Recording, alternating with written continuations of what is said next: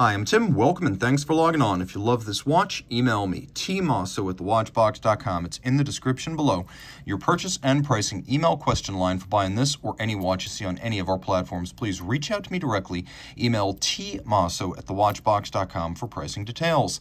Today we're discussing a watch that was launched back in 2022. Now this is a fun piece, the Hublot Big Bang Integral Ceramic. Back in 2020, Hublot launched the Big Bang Integral, taking what was already a fairly integrated combination of watch and band and fully integrating it in the style of a integrated bracelet sports watch.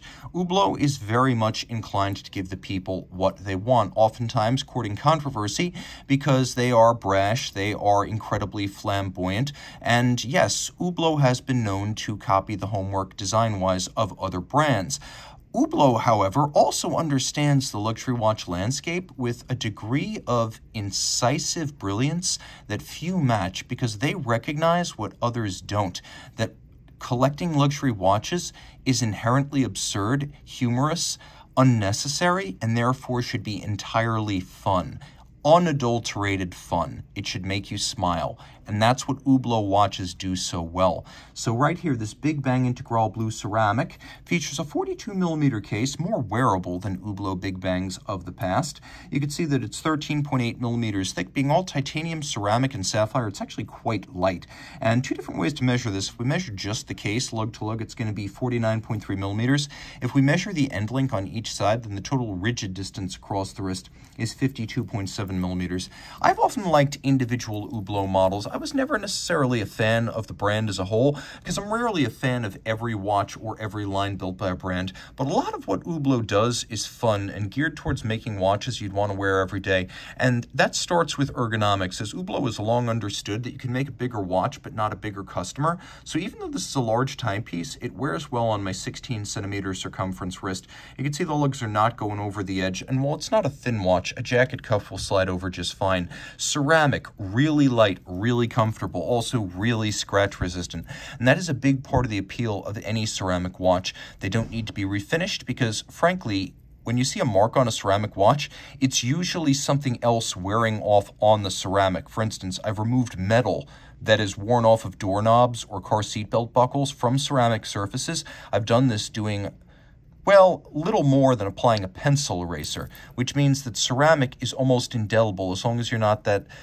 buster who often knocks your watch and breaks crystals. If you don't break crystals, you're not going to break ceramic. If you are that guy who breaks crystals, I can't think of any luxury watch that's safe for your consumption. Maybe an RM53, but that's a detail for another day. The bracelet's nicely integrated, so we have a case that flows into the lugs that flows into a tapered bracelet.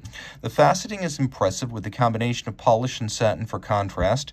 You can see that unlike many ceramic bracelets, the removable links here are actually fixed by screws, which I applaud. Most ceramic bracelets, even on high luxury brands like Audemars Piguet, they resort to sort of a pin sleeve system, almost like a 90s Tag Heuer. Here, you can remove all these links using a screwdriver, which is how it should be on a high luxury watch.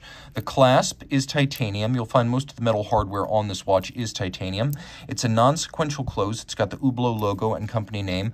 Twin trigger release, so you have to press both of them to pop it open. The watch does feature a screw-down crown. It is 100 meters water resistant, so it's fairly shock tolerant, water resistant, and scratch resistant. You can see why I say Hublot sometimes copies other brands' homework. Now clearly there's a lot of Royal Oak offshore in here, but Hublot also understands that nothing has ever been original in the watch industry, as Audemars Piguet has cribbed its fair share of engineering and style from other brands.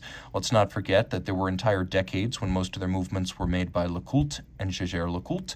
Hublot makes its own movements today. So while the style might be a little bit derivative of an offshore, it's Hublot's original take in the same sense that every impressionist after the first few was composing in the style that they had learned. So this is an interpretation of a style as rendered by the performance artist Hublot. So we have the stacked layered design of something like an offshore. You can see we have a rubber shoulder around the crown as well as on the ends of the chronograph pushers, which you will note are both satinated and polished for good measure. The bezel features vertical satination but polish on its edge. And if you look, it's a very fine bevel on the side. We have these H pattern titanium bolts. You can see they're both polished and media blasted. We have an open dial that features a column wheel as well as a lateral clutch on the dial side. One element I've always liked about the Unico family of movements is that they are basically inverted chronographs, giving you the fun parts, the column wheel and the lateral clutch on the dial side. Now, it's also a flyback chronograph, which means you can reset and restart without first stopping. You'll also appreciate that the minutes register goes up to 60 minutes, which is not something commonly featured on chronographs, and it is a feature and a function I like quite a bit. You can also see it sits on its own separate sapphire. We have applique satinated metal hour indices and satinated hands at center. We have that little individual window for the current date, and I'll show you how this works. Let's just make sure we're not in the date change danger zone there. Okay, we weren't. Note hacking seconds. Now I'm going to activate the quick set system. And there is a skeletonized disc that runs around the dial, and it sits over a highlight panel, and that's how that works. So we have a quick set, we have hacking seconds, we have a flyback chronograph, we have crisp column wheel actuation. And you can see the column wheel even has a little Hublot H bolt at the center. And then right there is the lateral clutch. Let's do a loom shot. No shortage, as you can see, including, curiously, sub-registers, which is always a nice feature to have. The dial has excellent depth, as you can see, dished from the outside. It's like an amphitheater for your wrist. And the Hublot logo is silk-screened, or metallized, I should say, on the underside of the primary sapphire. Flipping it all over, you can see the HUB 1280 movement, which is the second generation Unico. It's sometimes called the Unico 2. What makes it different from the Unico 1 is that it is a 6.75 millimeter thickness, which doesn't make it an ultra thin by any means. But the original Unico was 8.05, so this is 6.75. It's thinner, it fits in thinner watches. It's got a bidirectional Paul-based winding system, much like Magic Lever that energizes a 72-hour power reserve.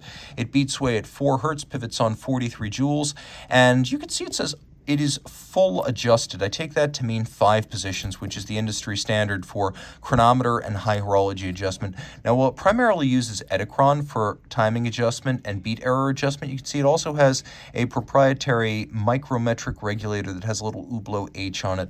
You can also see that the media blasted movement has been extensively blued with silvered wheels and springs in order to give it a lovely unconventional two-tone treatment. So this is a really cool watch on a couple of different levels, and a timepiece that you can wear just about all the time as long as you do it with a smile on your face. No luxury watch is necessary for telling time, and Hublot understands that. Hublot catches a lot of flack for proposing that watches should be nothing but fun, and unfortunately this is a hobby that takes itself way too seriously. I actually see things Hublot's way, and if you do, reach out to Team Mosso at thewatchbox.com for purchase and pricing details.